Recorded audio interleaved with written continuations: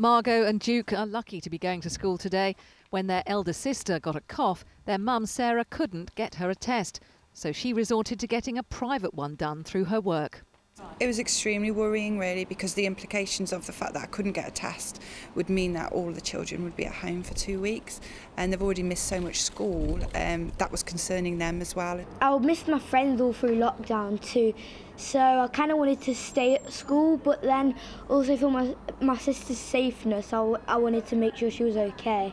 At their school, Cooper Perry Primary near Stafford, 13 pupils were off today. And according to a survey of head teachers in England, 8 out of 10 schools have had children absent because they can't get a test.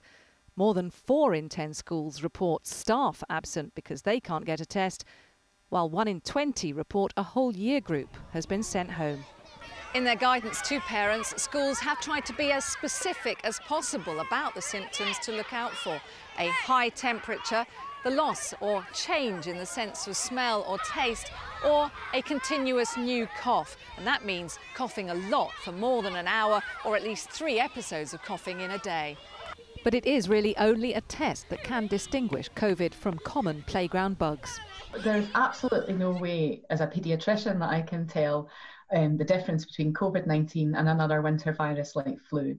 And so if I can't tell as a paediatrician, then parents can't tell from the symptoms. Children are going to be tested several times this winter, and they're going to be sent home from school with coughing, or they're going to be sent home with a fever. It's been particularly difficult to set up the environment in here. What Cooper Perry Primary's head teacher believes would help is government money to ease the financial strain of teachers going off sick. We're going to be without staff and I cannot afford to replace them. So if the government could potentially put monies into school to support us in replacing teachers that are isolating, then that would really help moving forward. Schools like this one worked very hard to get pupils learning again and to give parents confidence their children would be safe. Efforts that have now been undermined by the problems with the testing system. Catherine Jones, 5 News, Stafford.